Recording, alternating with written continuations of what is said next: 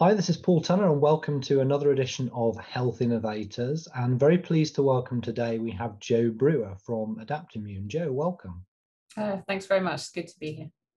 So I often like to start with a bit of the backstory before we dive into what you're doing now. So tell me a bit about your background, your career, how you got to your current role, and what got you really excited about science and specifically what you're working on right now. So if I go right back to the beginning, I mean, the thing that excited me about science in the very early days was just watching stuff change color and, making bangs, and chemistry was really my thing at school. I had a really great chemistry teacher who made it exciting and engaging. And, that whole inquiry as to, well, why does this happen? Why does this happen when you add this to this? Why does it go purple? Why is, all of that kind of curiosity was really sparked early on at school.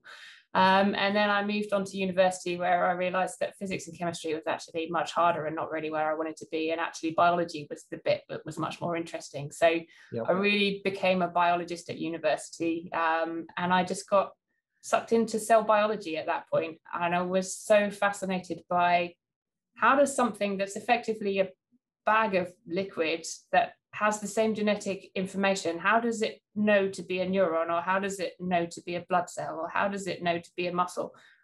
They've all got the same components and yet they're completely different things. And how do they work together, and why do they do the things that they do? And that's really my lifelong love of biology and cells in general. And how do they talk to each other? And isn't that crazy? And how does this work out? So that's where I really started. And then I left university. I wanted to move in with my boyfriend at the time, and I came down to the Oxford area at that point, and I joined a company called Avidex, and I knew nothing about immunology, but I was like, well, this sounds really cool. It's a small startup company. If this works, I'll be laughing.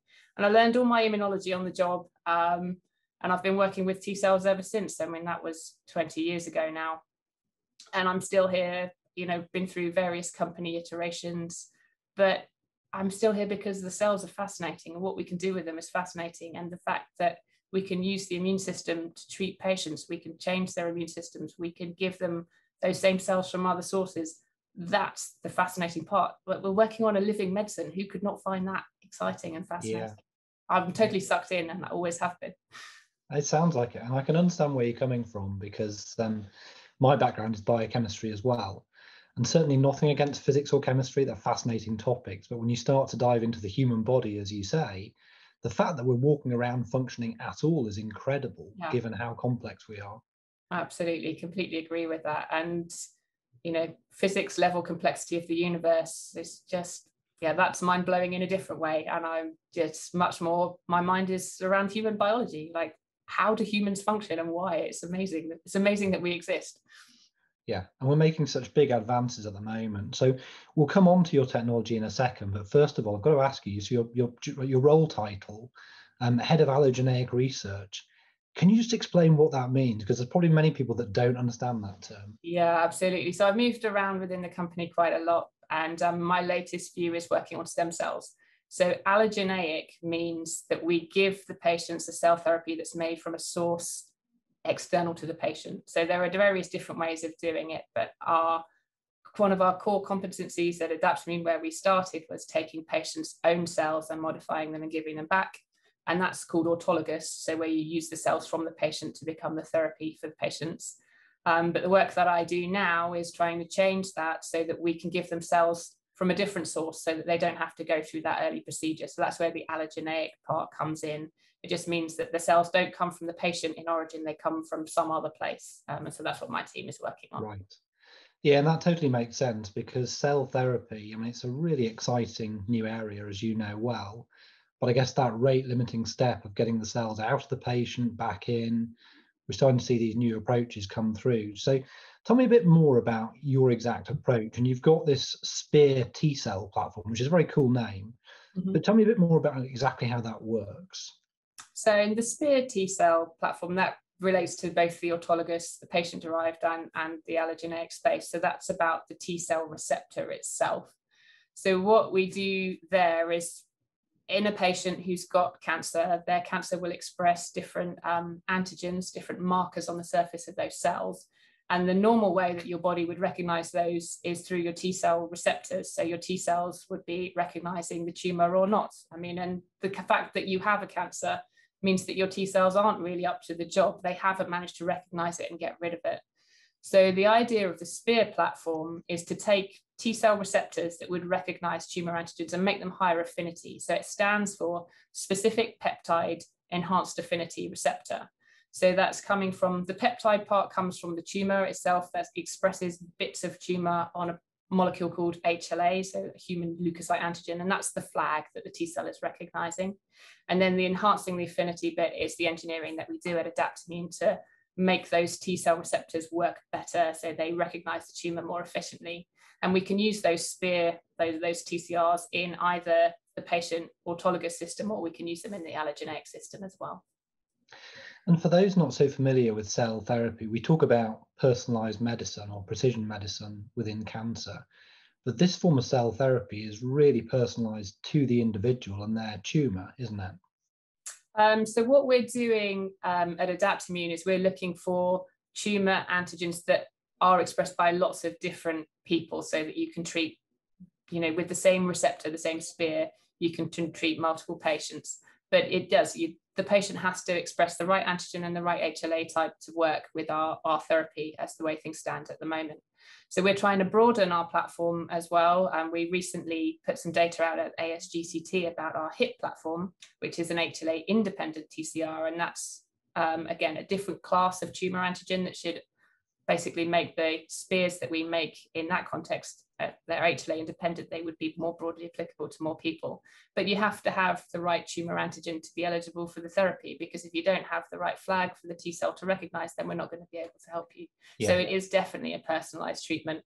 And in the autologous space, because we use the patient's own blood cells to be part of the therapy, it's truly personalized. You need to make sure that you take the cells from the patient, you give them the extra receptor and send them back. And it's vital that the patient gets the right cells, and it's a truly personalized experience at that point. And in terms of where this applies and types of cancer you can treat, is this universal, or are there specific tumor types where this is more effective? So I think the field in general has started out in the hematological cancers, because that's the easiest space where, the cells that you deliver, they get into the bloodstream straight away. So they're already at the site of where the tumor is. But our TCR therapies, our SPEARs, are showing they're working in solid tumors. And that's, I think, a real breakthrough for us and for the field in general. Being able to get into the solid tumor space is something that everybody wants to do. There's obviously massive unmet need there.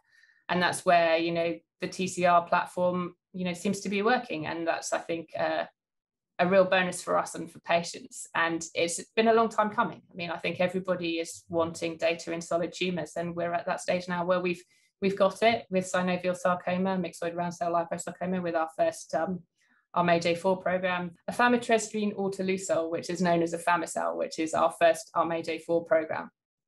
And I think, we're very excited about the data that we're getting in synovial sarcoma right now, with the data that we put out for ASCO. And it's a huge thing for those patients with synovial sarcoma, that we're managing to treat them with a living medicine with a T cell receptor.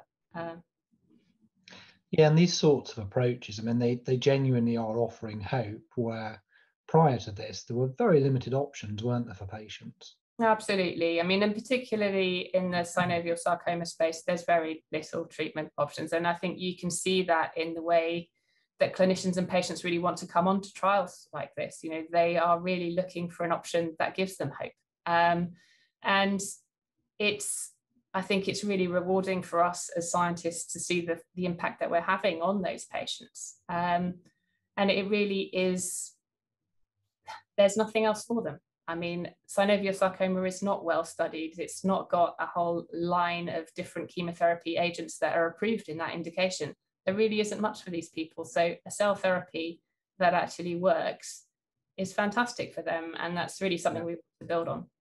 Yeah, and again, for those who are not familiar, just explain what synovial sarcoma is. So synovial sarcoma is a cancer of the soft tissue. So it often forms in joints, or often find it in the lung as well.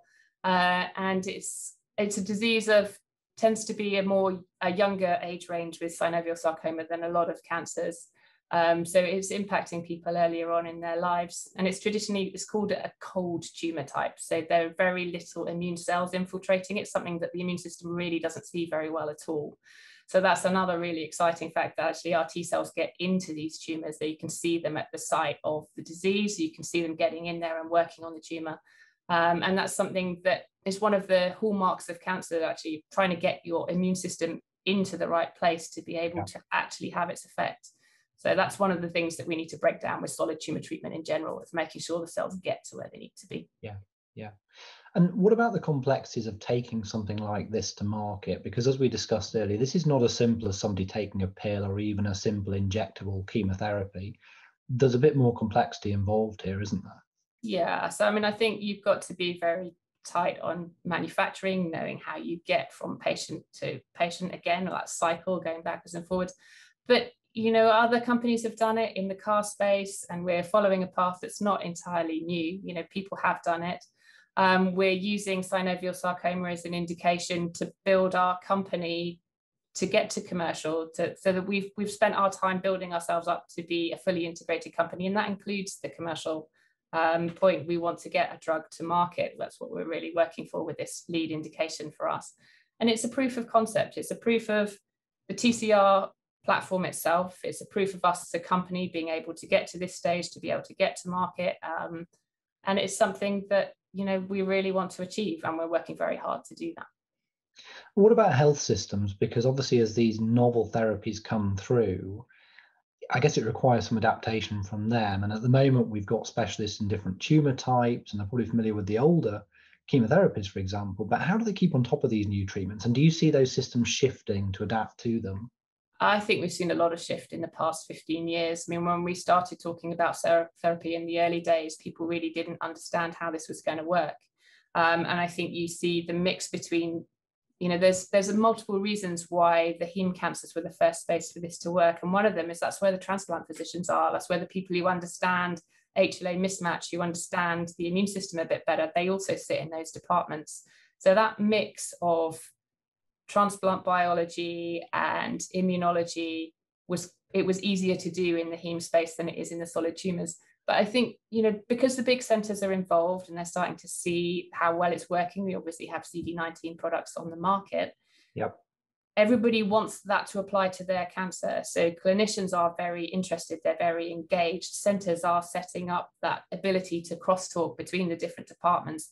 You find that hematologists are giving advice to people in other tumor areas because of their clinical experience, and it is spreading and it's changing.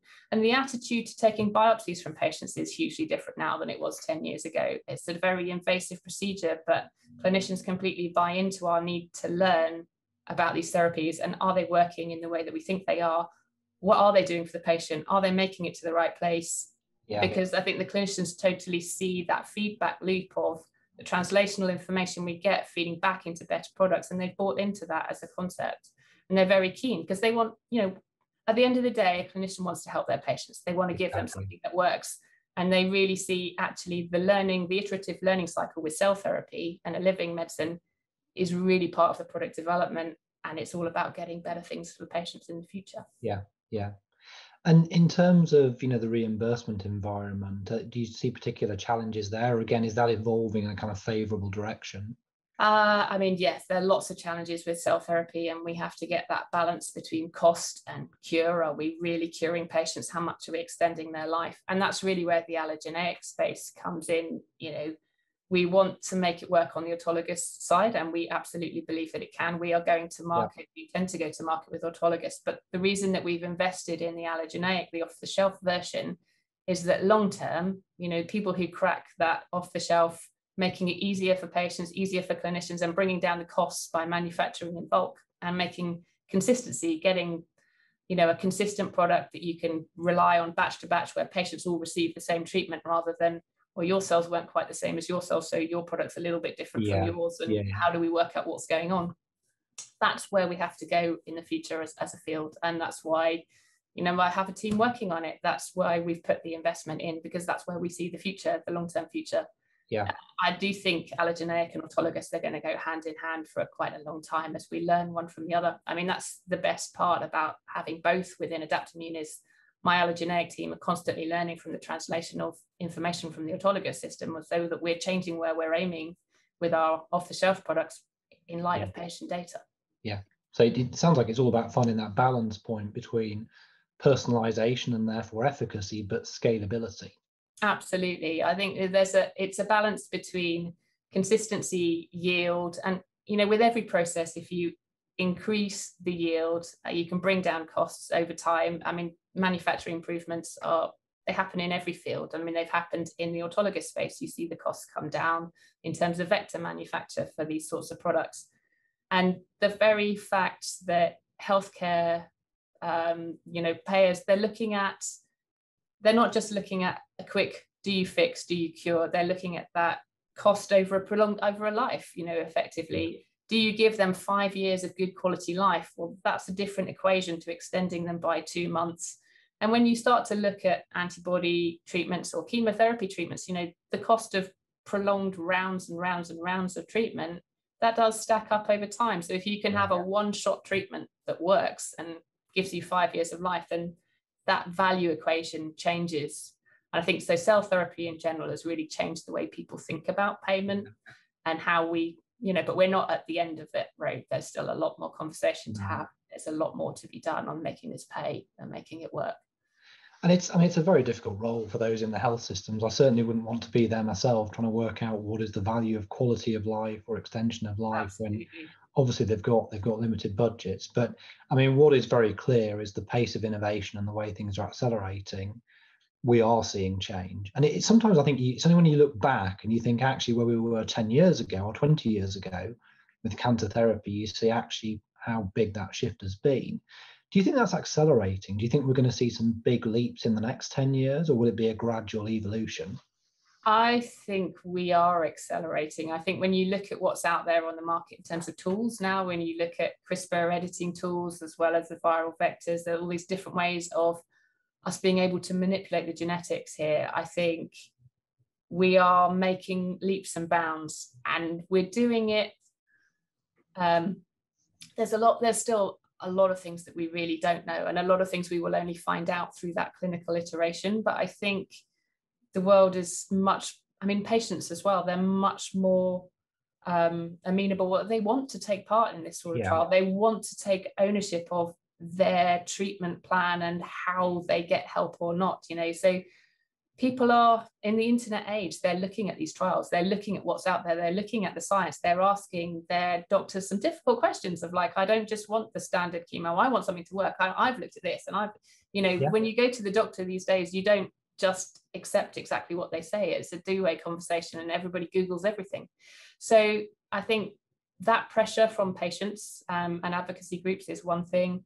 The way we're building on our gene editing knowledge, the way we can do sequencing now, all of those things really help us do lots of different approaches. And that's really where the translational steering, what can we learn from the patients, that value really brings those two things together.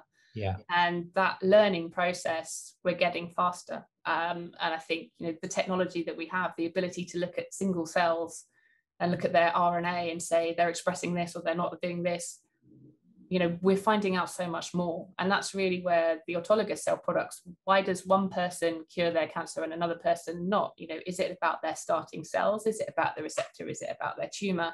You can really ask those questions in a much more detailed way these days than you could even 2 years or 5 years ago, And that keeps on going. We're almost in the age where we struggle to deal with all of the knowledge. There's just too much information, and how you pull out the right things is like one of the next challenges.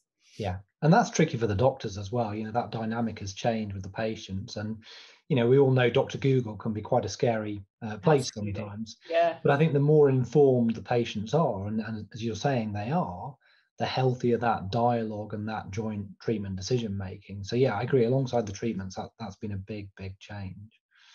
So let's come back to Adaptimmune and think about your next few years. What are your big milestones? What are you kind of looking at on the radar in terms of can't wait to get to that point? So I think the big thing for me is our our afami-cel product, because we are at that stage where we're hoping to file a BLA next year. And for us as a company, I was still a scientist doing lab work, and I've worked on that in the lab preclinically. And now we're at the stage where this is potentially on the verge of becoming a commercial product. Now that, for me personally, is amazing. I mean, and for the company as well. I mean, we've grown from, 5 people up to more closer to 500 to be able to do that. But it's such a rite of passage. So that is, and that's such a big thing to be able to treat those synovial sarcoma patients who have nothing else. It's not the biggest indication, but it means so much to those people. And that is something that is really inspiring, actually, to be able to see what we're doing there. And then the next 2 things that I'm really excited about is my own allogeneic off-the-shelf platform, but also the HIP platform. Being able to get TCRs to work in a new way, being able to truly see whether the TCR signaling mechanism that we use, which is different to the CARs, the chimeric antigen receptors, they bolt different things together. We're using physiology in a different way. Actually, which is the best option? Is it, for different targets, there's a different balance that you need there. And so fine tuning those and actually trying to answer some fundamental changes in the biology of how is it best to make a T cell work. Our HIP platform will allow us to ask some of those questions, because you can go for the same targets that CARs can go for. So the mesothelin HIP program that we put some data out, we've looked at it against some of our competitor, targets, but also you have truly their basics of CARs and the basics of TCRs, and you can stack them up against each other and see actually how does the T cell itself really work to the best of its ability. And that's also where the allogeneic platform is really exciting, because we're using stem cells as the basis and we're differentiating them into T cells. So that kind of, what actual phenotype are we aiming for? Is it exactly the same as an adult T cell, or actually the fact that we're using a younger phenotype might be better? There are lots of and there's so many options for fine tuning and affecting the biology in light of what we know. This is why I find this really exciting, because this is that cycle between patients and what we're trying to do in the lab. We can really respond to what we learn from the patients. And there's so many, with the way that, DNA, gene editing, all of that technology right now, there are so many options that's a really exciting space to be in. How can we navigate that, stay ahead of the game, and make sure that we deliver cells that really treat everybody and get those, response numbers up? How do we make this work for everyone? And that's the ideal dream, of making a T cell product that we can rely on to work for the majority of people. Yeah. Well, certainly hope you can achieve that. And I've got to ask you, and it's still very topical, COVID, unfortunately, although I hope we are now emerging. What's been the impact? Because it does impact things like clinical trials. You don't have the big conference get-togethers where there's often a lot of information sharing. So have you seen much of an impact from that on your work? I think COVID has impacted the company in lots of different ways. I mean, from the supply issue of being able to get hold of plasticware to do experiments is one thing. Lots of companies are prioritizing COVID-related things for very good reason, and it's a strange state of affairs to be told that as a cancer researcher, well, actually, you're not first in the queue, you're way down there, actually, because this is more important, and rightly so. It's also been about the way we've had to change the way we work as scientists in the lab. We've had to spread people out, we've changed the shift pattern, but actually the team has worked really well with the hybrid mix of in person, what we can do online these days. The fact that we can have conversations like this over Zoom rather than actually having to physically be in the same place has been amazing. I think your point about conferences is right. Actually people aren't going to as many, and even when you do, there's a lot of listening and not so much of the questioning. So when you do a poster session online, you can upload your spiel, everybody can see it, so more people probably get to see what you want to say, but you don't get the same question, you don't get that same back and forward interaction. And that, I think, I do think conferences will go back to that face-to-face component, because there is something really missing there, the ability to all get together and really discuss things in real time. But, we've worked remarkably well despite that. And I think one of the nice things about COVID is that it actually, the way governments and scientists have been working together, the way that data has been shared, it's been a much more open process with the world at large. You know, people have seen science in a different way rather than those weird people who are shut away in a lab with white lab coats and we don't know what they're doing, or we just like tightly trust them. You know, that whole dialogue between scientists and people is on a different plane now, which I think can only be a good thing. And I'm hoping that we preserve a lot of that as we come out of COVID, and that we keep that scientific conversation going in the general public. Yeah, people, as you say, realizing, you know, the power of science and what it can achieve, as we've seen in the last year, when there's that real drive and support to do things quickly. And, you know, what about the relationship between academia and industry? Because I think back to, I think we were doing our PhDs around the same time, so late 90s.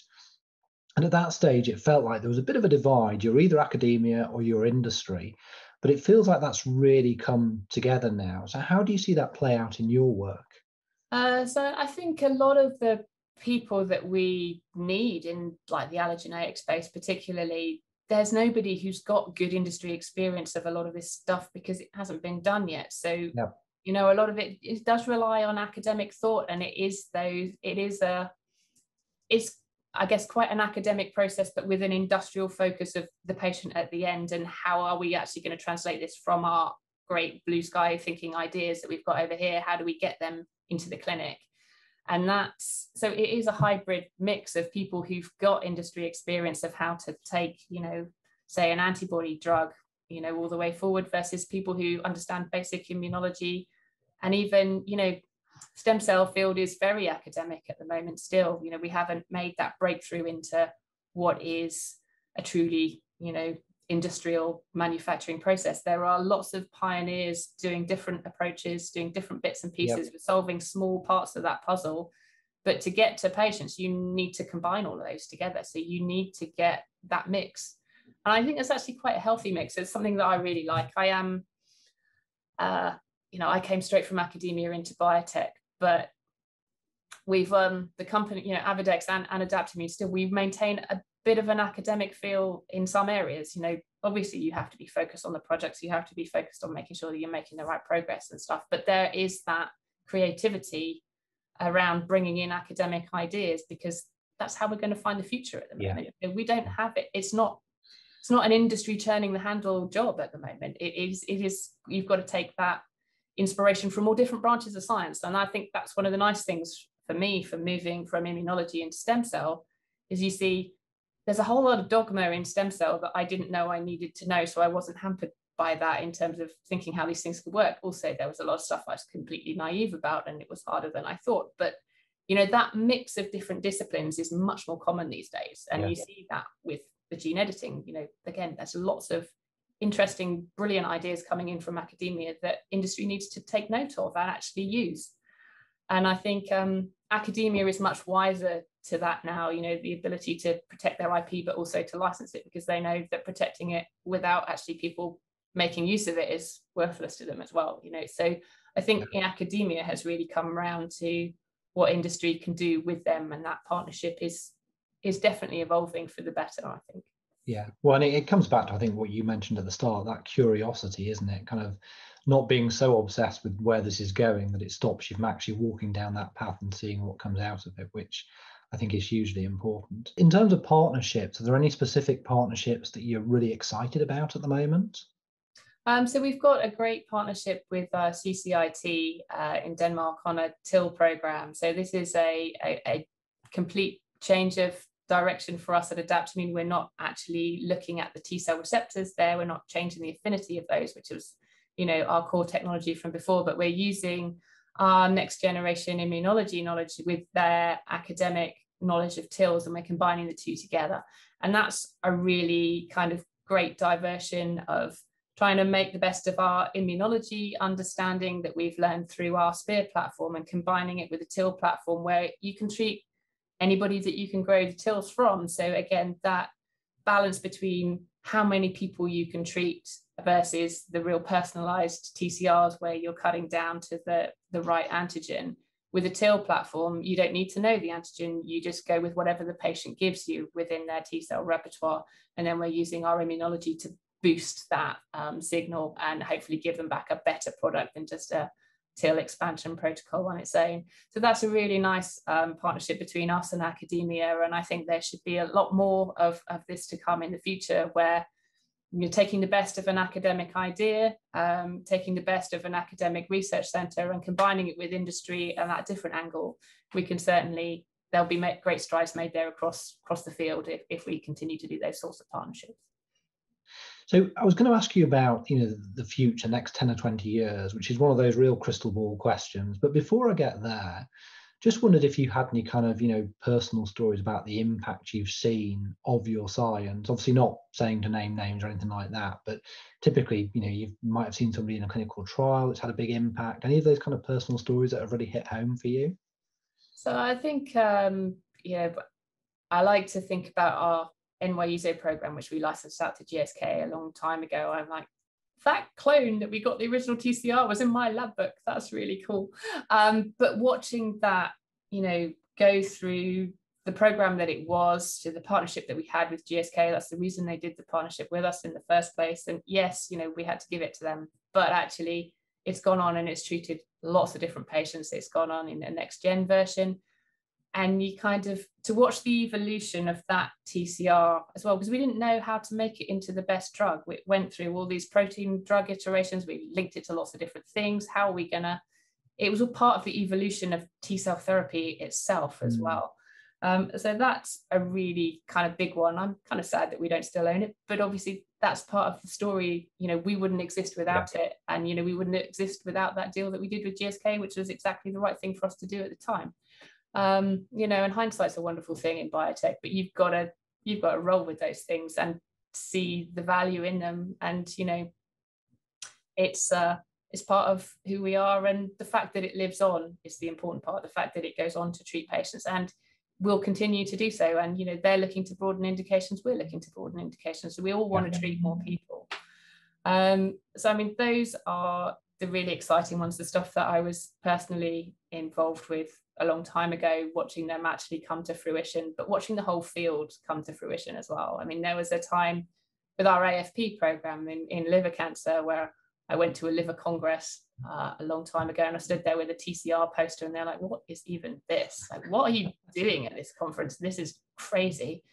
This whole idea of targeting AFP with a T-cell, that's just going to kill people. There's no way this is going to happen. And yet here we are, where it is happening and we are testing it. And, there were lots of barriers to overcome. And it goes back to your point earlier of those clinicians at the time when we started that program, they weren't ready for this at all. The liver doctors were like, go away with your crazy ideas. I don't want to be part of it. And yet now, this is another evolution, different indication, different way, different problems, different target, completely different in lots of different ways.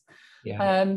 And all of those things are, well, they kind of bring us to where we are. And that's the bit that I love, actually, is reacting to what we know and looking for the new opportunities. I mean, that's why I've moved around the company the way I have. That's why I'm in the allogeneic space now. It's like, oh yeah, well, what if we could do that? That would be so cool, wouldn't it? I mean, that's the inspirational bit for me. And I've been lucky that they keep on letting me do it. They keep on letting me do the next new thing. Yeah. But watching cell therapy, when CD19 CARs hit the BBC News, for example, you're like, this is like normal people.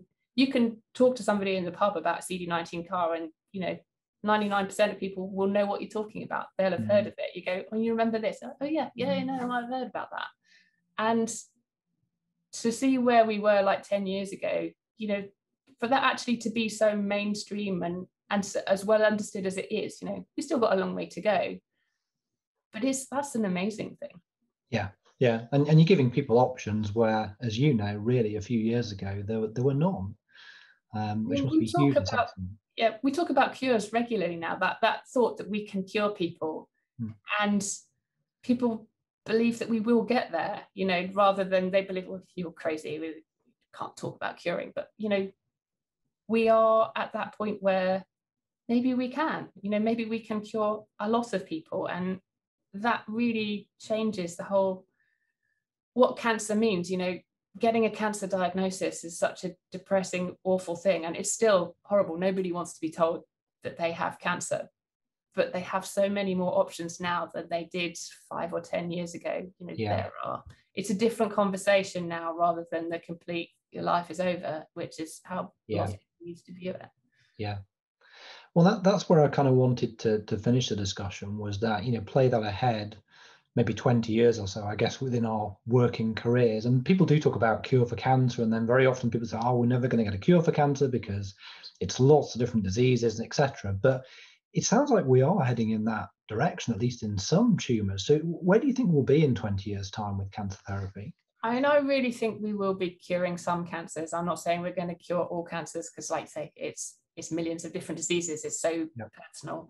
But I think, you know, I think that hope is there, and I think it's real. I think the way that patients and doctors interact with scientists now, and that research, you know, those pioneers in the field of bench to bedside research and that cycle, you know, we've changed the way people think about this, and patients are almost demanding it now in a way that they weren't before. It is a society conversation of, you know, we want to treat people, we want to be able to pay for it, we need to make this whole system work.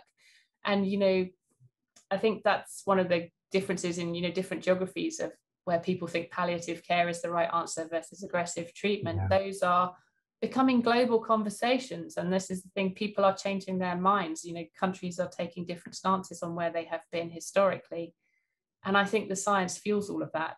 But I also think that's a fragile relationship, and it's on us as scientists to make sure we really do the right thing and we keep that trust that people have in us at the moment. And we can only do that by making sure we do everything to the best of our ability and being truly open with what we're doing and all of the safety testing and the way that that's evolving. I think people need to see us learning. I mean, and that's been something that Adaptimmune has always done. I mean, we've published our problems as well as our successes, and that, to me personally, is one of the key reasons that I'm still here, is because that ethos of who we are, warts and all, for good or for bad, everybody needs to understand when something's gone wrong. You know, we published some seminal papers, you know, way back on our May Day 3 program of, like, we found this toxicity and this is what it means. So many different companies in the field still reference those papers because it changed the way we think about safety. And that's, I think, the most important thing. We need to make sure that we do this in as safe a way as possible. But we need to take that risk, you know, balance for these patients, because they don't have options and they want options. So, you know, getting that risk balance right is what we need to do. Yeah, no, that's fantastic. Well, you know, to your point there, keep being curious, keep learning, and that collective effort, as you describe, it is making a difference. So wish you every continued success in your work, and thank you so much for taking the time to speak with me. It's been really, really fascinating. Thank you, Jo. No, that's great. Thanks very much.